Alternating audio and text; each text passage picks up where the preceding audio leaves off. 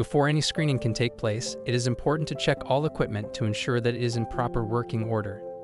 Please note, all equipment in the ADHS Equipment Loan Program is calibrated every summer. Privately owned equipment must be similarly maintained to ensure reliability. First, conduct a visual check.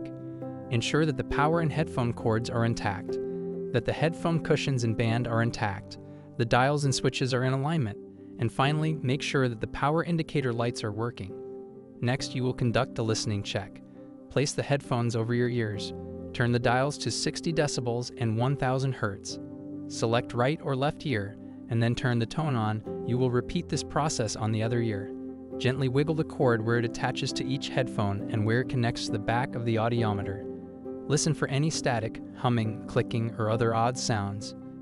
Now set the hearing intensity dial to 20 decibels and rotate the frequency selector through all frequencies.